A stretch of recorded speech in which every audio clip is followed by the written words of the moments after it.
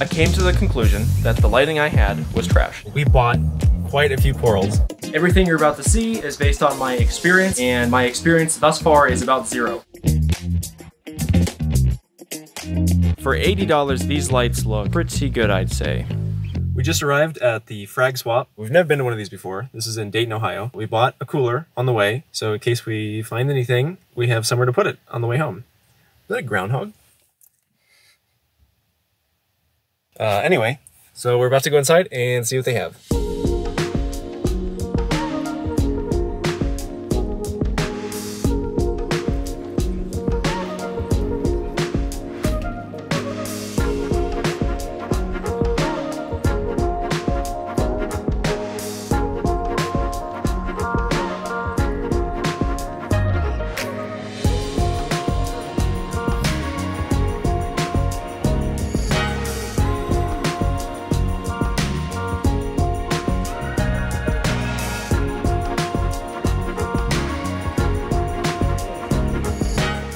We bought quite a few corals. We kind of planned on getting like maybe 1 or 2 things. And as you can see, we bought more than 1 or 2 things. There was really no way to know how many of the vendors setting up today were gonna have like the $5 and $10 corals. But there was like at least 2 or 3 vendors that had like buy 3, get 1 free, $5, $10 corals. There really wasn't that many people there. There were quite a few vendors, but the building was like maybe half full. So we do have to make one more stop. I don't have any coral dip, so we're gonna have to go to the local fish store and pick up some dip. But first, before that, it is lunchtime and coral shopping. It's very hard work, so we stopped to get some lunch. Let's do that first, and then to the fish store.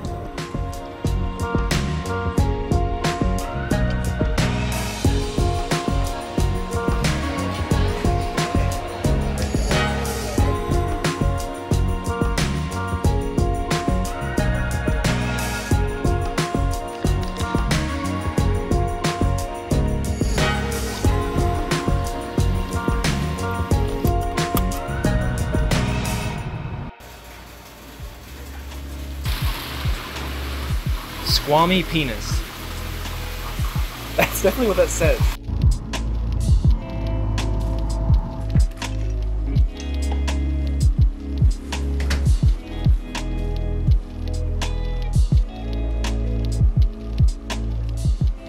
We are back.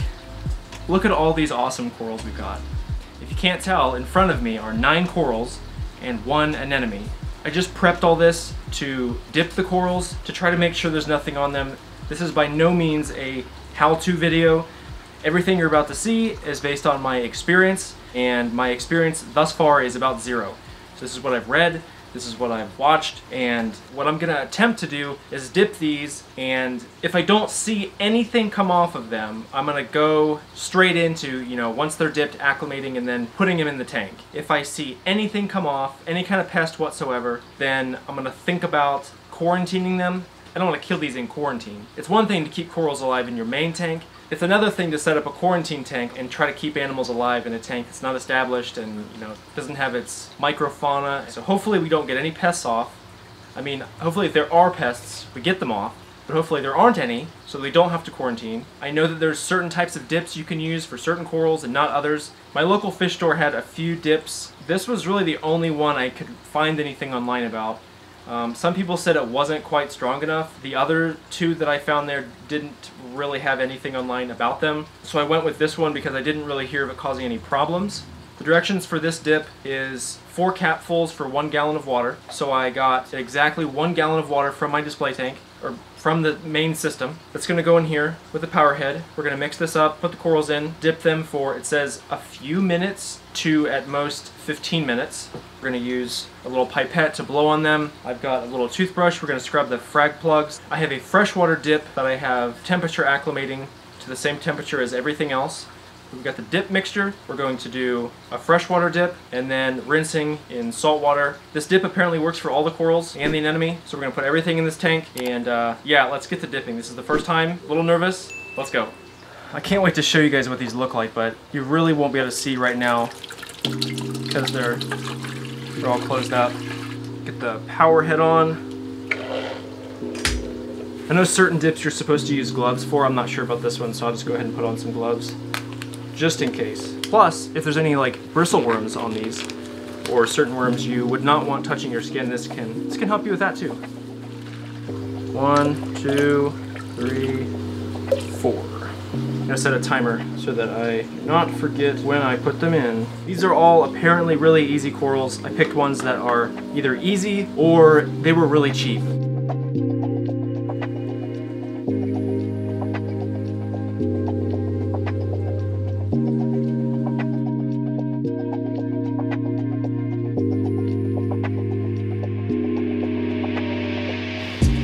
I can't freaking get it off the plastic. Seriously, I can't get this guy off the plastic. Oh, they're like so good at holding on. We'll dip him in here since he is trying to just fly around. It's definitely not easy to see into. So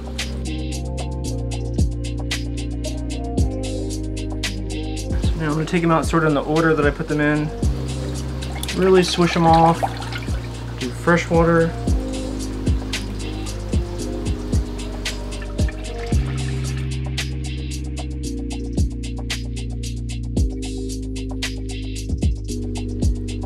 Another saltwater dip, and then this is water I just took out of the display tank.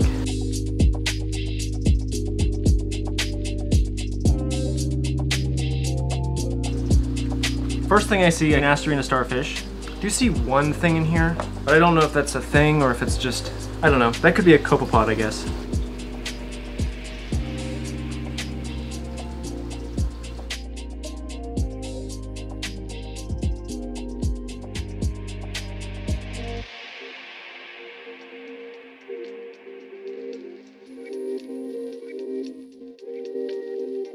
It has been 4 days since we've been to the Frag Swap, put the corals in the tank, and most of them are doing pretty well. The soft corals are definitely doing better than the hard corals. But I did some more testing on my water with the API saltwater test kit that I had. My nutrients are low enough that I can't read anything on that test kit, so I'm gonna have to buy either digital or Salifert test kits apparently can read pretty low. So I'm probably gonna get a set of those. Nitrate, phosphate, calcium, alkalinity, and we'll make sure the water is perfect so these corals have nothing to worry about and they can start growing out of control.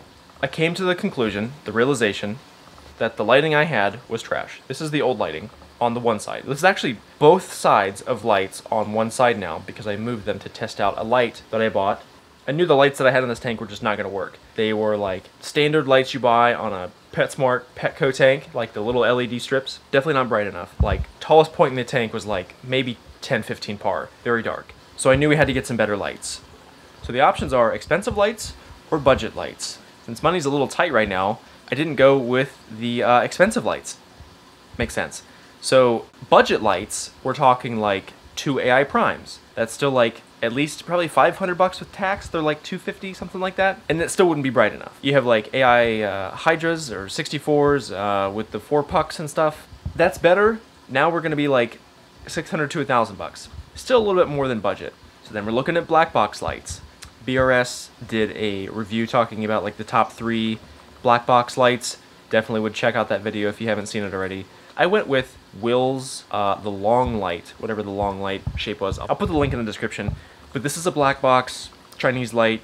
It has good reviews and it was not expensive in terms of lights. So it was like the $80 range. We're gonna unbox the lights I bought and then do a comparison between the really terrible lights that I had and the new lights. And I wanted to show you the corals up close once they started looking better, but since I figured out I wanted to buy another light, I wanted to wait until the lights were on, then I can show you. Plus, a few days later, the corals should look a little bit more happy, and they'll be a little easier to see since they'll be out. So let's unbox these lights. So this is the mounting hardware. It's really just a carabiner with some wires. So we're gonna hang this from another wire from the ceiling. These will clip onto the light. Here we have the power cable. Fingertip to just over my shoulder. That's about how long the cable is. This is just a standard like 3-pin cable. So I guess if you've got a longer one of these, this is a 10 amp cable it says, 18 gauge wire. Maybe 14 gauge would be better for a longer one. I don't see why you couldn't just use a different cable. Got the light, foam, which is good. Okay.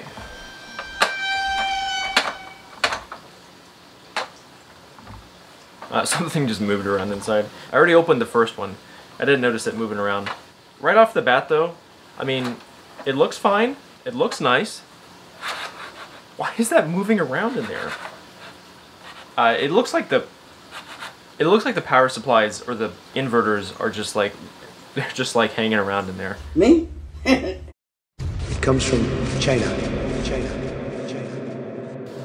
I don't know, that could be better, but it could have worse problems than that, I guess. Not bad. Not bad. Knobs? The knobs seem good. I don't know what the knobs should feel like. They feel like standard, like if you had a radio, how the knobs would feel on a radio, I guess. Within each LED light, each LED little divot, there's 4 chips. So I guess if there were 1 chip and it were to go out, you would be missing a light. But with this, hopefully if one of these chips fails, you know, you still got 3 other ones. So that's at least good.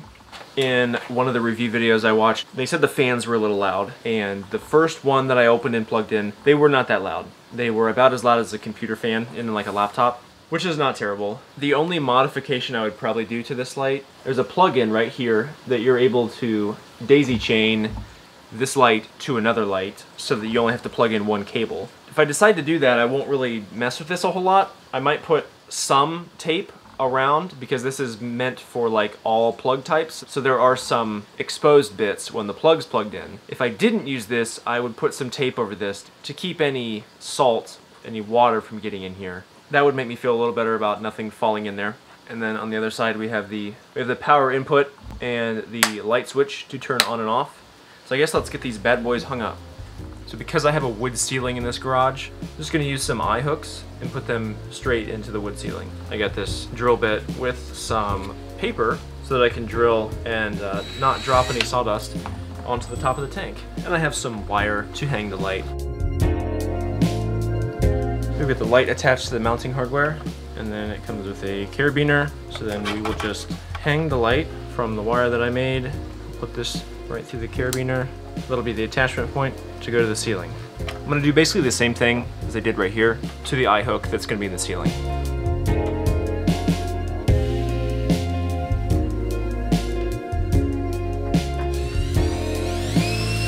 Since I got the height about exactly where I wanted it, I'm gonna finish this end, and then I will make a second one to match the other side that's exactly the same length.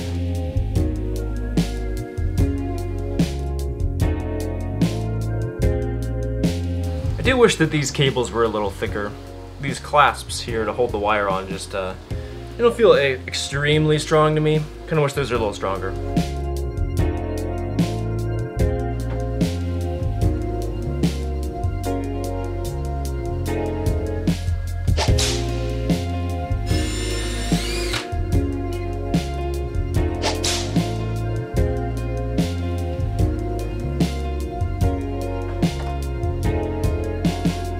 I think that looks pretty good. I think I've got the height set to maybe 6-7 inches. We'll see if that height's good enough. So right now, the original lights are still on. So I'm gonna plug both these lights in. We'll keep this light off, and I'll turn on this light so we can compare before and after. So like to get power to this light, I'm gonna plug the cord in from right there. And ideally, it would reach down under the tank to my power outlet that I've got my lights currently connected to, and it'll just go right in there. But that's about 3.5 feet. That's gonna be so close. It's gonna turn my light too. I just temporarily ran really long extension cord to go another 6 inches. So, and then now, I guess I've got to connect them together, or I've got to plug that one in as well. And that's probably gonna look pretty ugly to have a cord hanging from between them. Well, it looks like this part's gonna be temporary too, because I don't think I want to see this cord. If I had a canopy, I could just attach them to the inside of the canopy, but I don't. I could build one. If you want to see it, let me know. All right, that's as good as it's gonna look for the moment. Cables are looking pretty nasty. Let's turn the lights off so we can see how this looks. Original lights.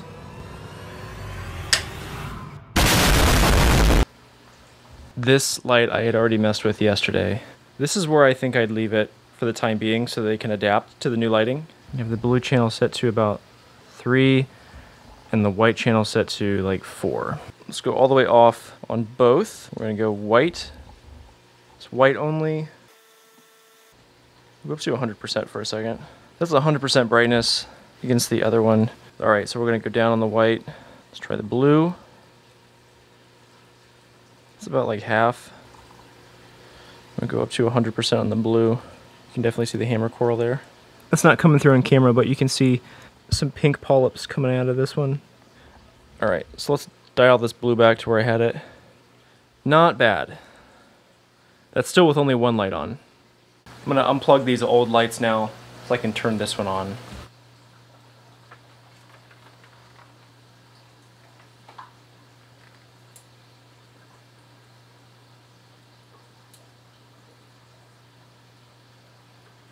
Hey!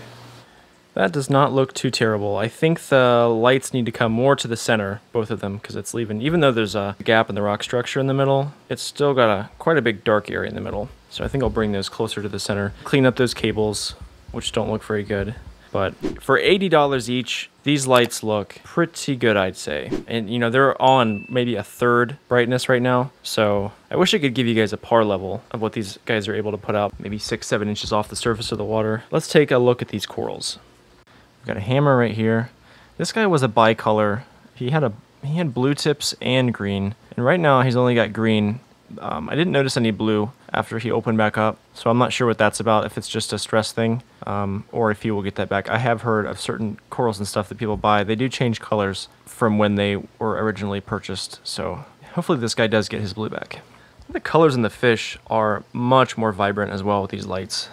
And there we've got a blasto. If I can remember the specific names of these, I'll put them in the description or on screen, but I gotta be honest, I don't remember the exact names of each of these. Got a zoa here. It's like a bow tie zoa. Another one right there. This one's not completely opened up yet.